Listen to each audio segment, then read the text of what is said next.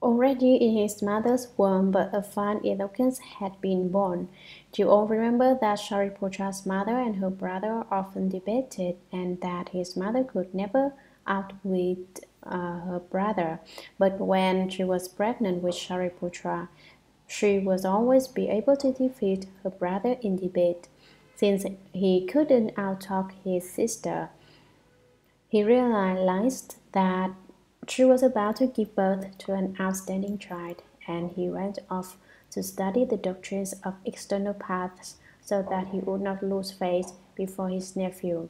But when he returned, Shariputra had already left home to follow Shakyamuni Buddha. This real wisdom is complete within all people. It is not only the Venerable Shariputra who has great wisdom. Everyone has this genuine wisdom, but not everyone uses it. Most people forget about it, but everyone has it and has the capability of using it.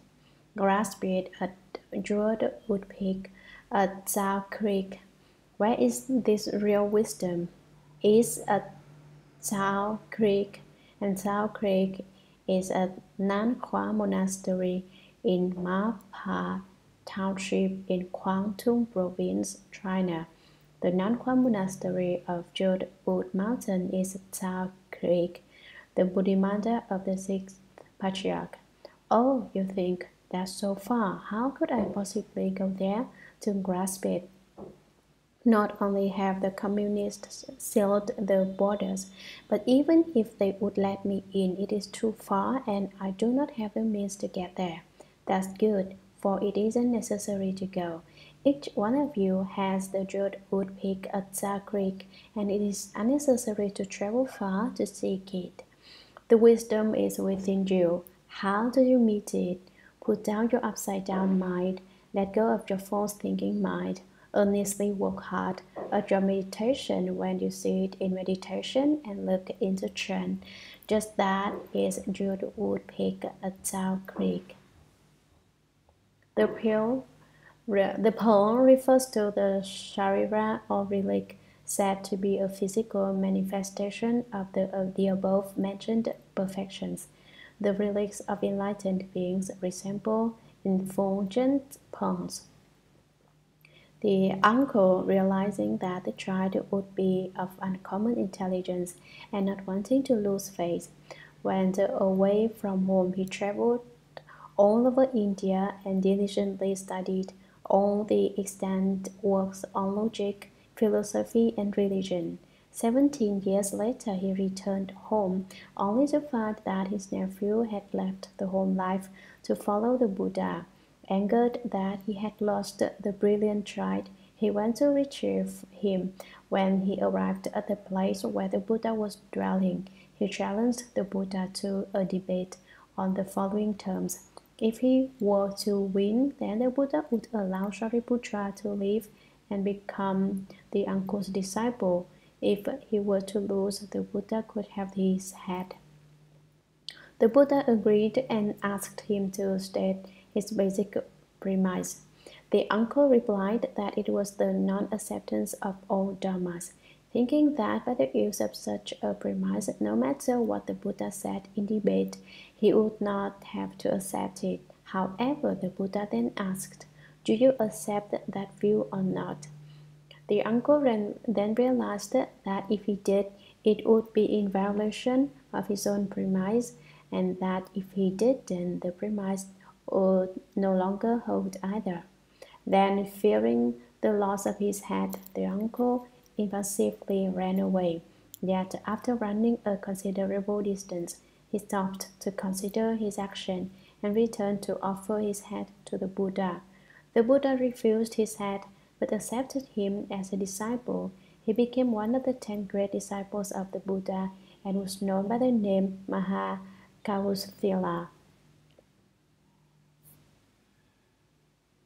Form does not differ from emptiness. Sutra. Form does not differ from emptiness. Emptiness does not differ from form. Form itself is emptiness. Emptiness itself is form. First, form does not differ from emptiness. Is like is not. Emptiness does not differ from form. The distinction is of the substance and function. Form itself is emptiness. Its true source is fathomed. Emptiness itself is form. The form's flow has dried up. Mountains, rivers, and the great earth are only manifestations of consciousness. Dream, illusion, bubble, shadow, so it is. Be careful not to seek outside. Maintain the middle way. To cast down stained threads of cause is to come toward the thirst. Commentary. What is form? That which has a perceptible characteristic is form. What is emptiness? That which is without characteristics is emptiness. Then why does the text say form does not differ from emptiness? Emptiness does not differ from form. Form itself is emptiness, and emptiness itself is form. The sutra declares the ultimate meaning which penetrates clearly to the utmost fundamental principle. The mountains, the rivers, the great earth, and all the chambers, corridors, rooms, and dwellings are form. What is form? Form is within emptiness. Where then is emptiness? Emptiness is within form. Form and emptiness are therefore said to be non-dual. Form does not differ from emptiness means that they do not have differing characteristics. Emptiness does not differ from form also indicates that emptiness and form do not have different characteristics. They are one. Emptiness contains form and form contains emptiness. On the surface, two are seen, yet the actuality is one. To discuss form, let us consider the example of a table. Put it in a certain empty place, and it occupies the emptiness of that place, so that the emptiness no longer exists. Take the table away, and the emptiness immediately reappears. The place is then empty. Before the table is taken away, did the emptiness exist? Yes, there was emptiness, but it was occupied by the form. The empty space certainly was not non-existent. Now, where there is emptiness, is there form? Just that there lies the origin of form, that is the form which is emptiness. We have taken a look into form and analyzed it so that it has become empty. What are they like? The body is characterized as a form dharma, while the mind is categorized as emptiness. Mind dharma is emptiness dharma. The attainment of the principle of true emptiness is mind. Since the body is a form dharma, from what does it come into existence? It is composed of earth, water, fire, and wind, the four great elements which come together and become a form body. Further, there is a place to which each of the four great elements returns. When a person dies, the water returns to the great element water, the earth returns to the great element earth, the fire returns to the great element fire, and the wind returns to the great element wind. Each has a place it returns to, so that the form no longer exists. Thus, the sutra says that form itself is emptiness, and that form does not differ from emptiness. Although there is the characteristic of form now, in the future it will be emptied. Thus, the verse says, form does not differ from emptiness. Is like is not. Although something is, the is the same as is not. Emptiness does not differ from form. The distinction is of substance and function. Emptiness and form are not different, yet they may be considered in terms of substance and function. Emptiness refers to empty substance, while form is the function of emptiness. Although substance and function appear to be distinct, they are fundamentally one. Form itself is emptiness. Its true source is fathomed. When you actually know that form itself is emptiness, its true source is fathomed, your true source is reached, and you thoroughly understand. Emptiness itself is form. The form's flow has dried up. When you actually understand that emptiness itself is form, there is no false thinking. The form's flow ceases. Form does not differ from emptiness. Emptiness does not differ from form. It can be said that this experience is a particular attainment in your cultivation of the way. It might also be said that the form referred to is all the varieties of beautiful form, a Chinese figure of speech for sexual matters. Form does not differ from emptiness. The kind of pleasure obtained from real experiences of attainment from cultivating the way may seem the same as the happiness derived from form dharmas. Therefore, form does not differ from emptiness, and emptiness does not differ from form. Here you have obtained bliss from your cultivation, which surpasses that of male-female relations more than 100 trillion fold. Therefore, if in form you are able to understand the principle of emptiness and not get attached, neither grasping nor rejecting nor receiving, that is emptiness. Emptiness does not differ from form, for emptiness itself is form. In emptiness you experience genuine happiness, and the false flow has dried up. At that time, your false thinking has ceased to exist as well. Why? You have obtained a happiness which is even greater than derived from form. You have let go of the false thinking mind. Mountains, rivers, and the great earth are only manifestations of consciousness. Mountains, rivers, and the great earth are all form dharmas which appear because of the consciousness in our minds which makes distinctions. If we can transform the consciousness which makes distinctions, then all the mountains and rivers and the great earth will not exist. Dream, illusion, bubble, shadow, so it is. All is like a dream. Everyone knows about dreams because everyone has them. But if I ask you why you had a particular dream, your reply may seem to be correct, but you will not necessarily be accurate. You might say, what I do during the day, I dream about at night. Or perhaps you will say, in the past, I experienced something, and as a consequence, I had a dream about it. However, you sometimes dream about things that you have no previous experience of. How do you explain that? You can't, and you can't say how you awoke from the dream either. This is to be murky and mixed up. As soon as you awake from a dream, you forget it. Think about that. You have a dream, and after less than 10 hours have passed, you have forgotten it entirely. Now, let's consider the contents of our past lives. You are thinking, I don't believe there are past lives. If I had past lives, why don't I remember them? Take the dream as a comparison. The day passes and the dream of the night before is forgotten. How much less can we remember the events of our past lives? If a person is dreaming about being rich and prominent, and someone appears in the dream and says to the dreamer, you are rich and a great official, and you have many sons and daughters and a lot of property, but none of it is real. It is just a dream. The dream can't believe it is true, and he replies, what? I have amassed great wealth, am a high official, have many sons and daughters, and vast properties. How can I be dreaming? Regardless of what happens, the dreamer doesn't believe that he is in a dream. Upon waking, he realizes it without being told that he was dreaming. When I made so much money and was an official and had many sons and daughters and vast properties, it all was only a dream. It wasn't true. Without being told, he knows why. Because he has awakened from his dream.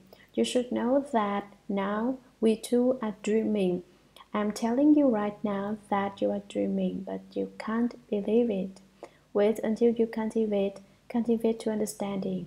And everything I did before was all a dream. You have done no more than dreamed.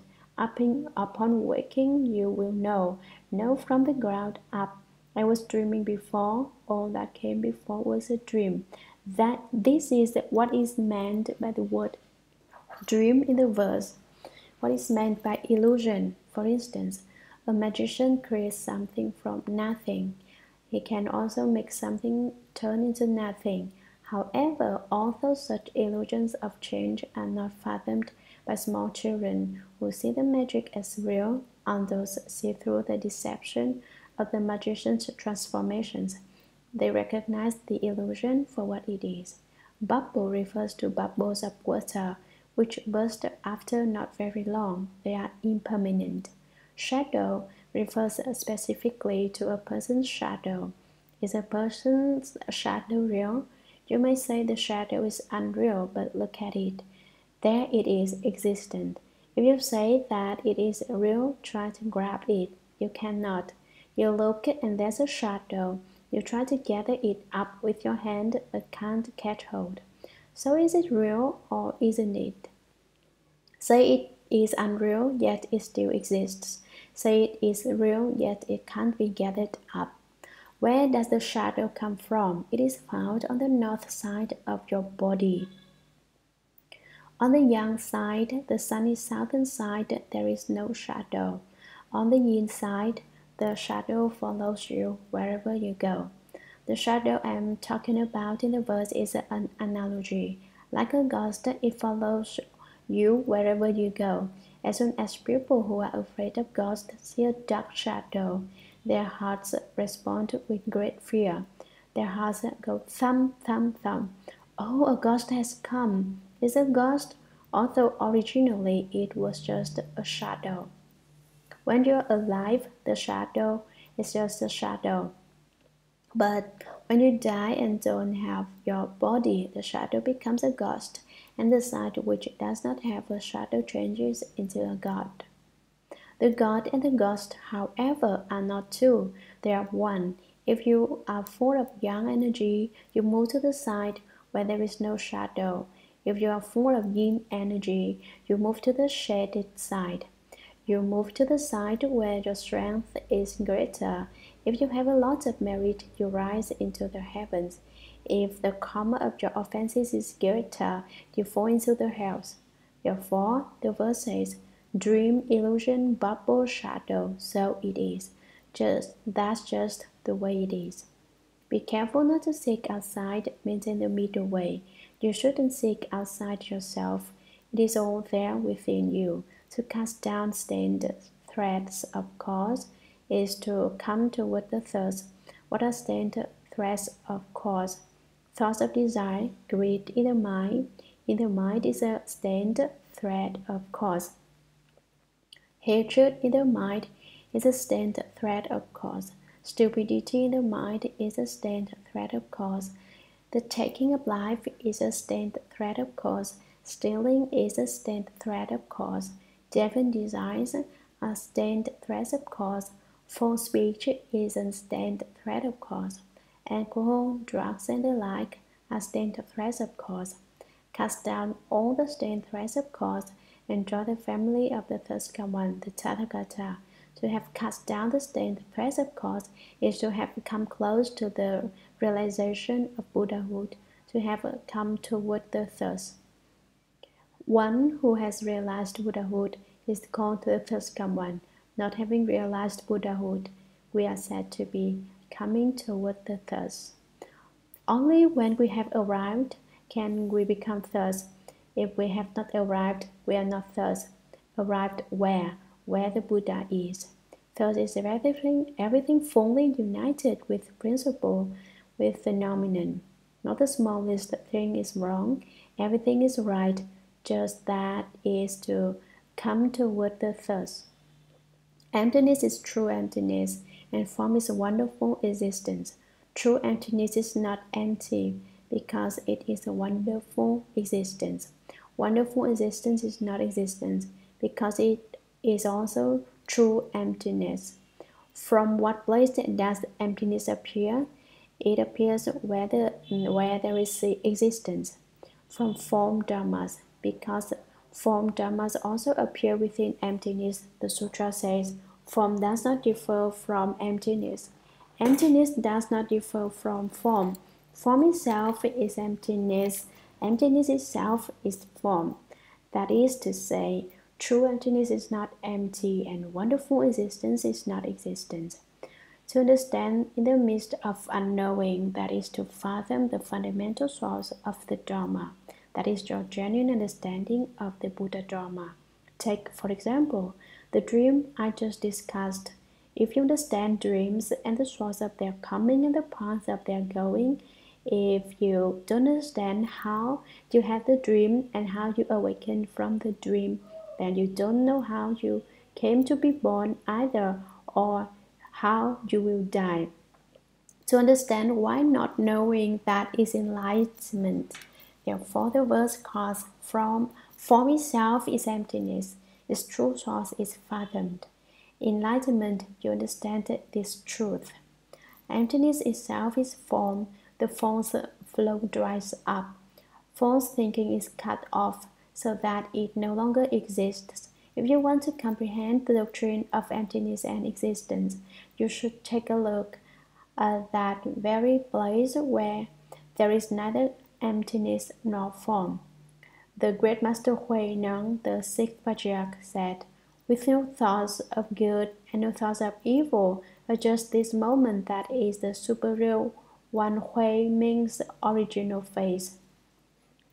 With no thoughts of good is not being empty, and with no thoughts of evil is not having form. The place where there are neither thoughts of good nor thoughts of evil is where there is neither emptiness nor existence." You should come and look into it and become enlightened where there is both emptiness and existence. Then you will be capable of understanding that form does not differ from emptiness, and emptiness does not differ from form. In true emptiness is true form, in true form is true emptiness. It follows that the form Dharma is the original substance of emptiness, and the emptiness Dharma is the face of form. Therefore, I have said that in the form Dharma there is emptiness, and in the emptiness Dharma there is form. For instance, a mountain is a form Dharma. If you level the mountain, then emptiness appears. Before the mountain was leveled, did that emptiness exist or didn't it? Yes, it did. When there is emptiness, does form exist as well? Form is there too. So you can see that where there is emptiness, form can also exist. Emptiness and form are one.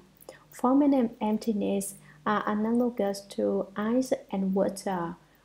Why is there form in emptiness occurs?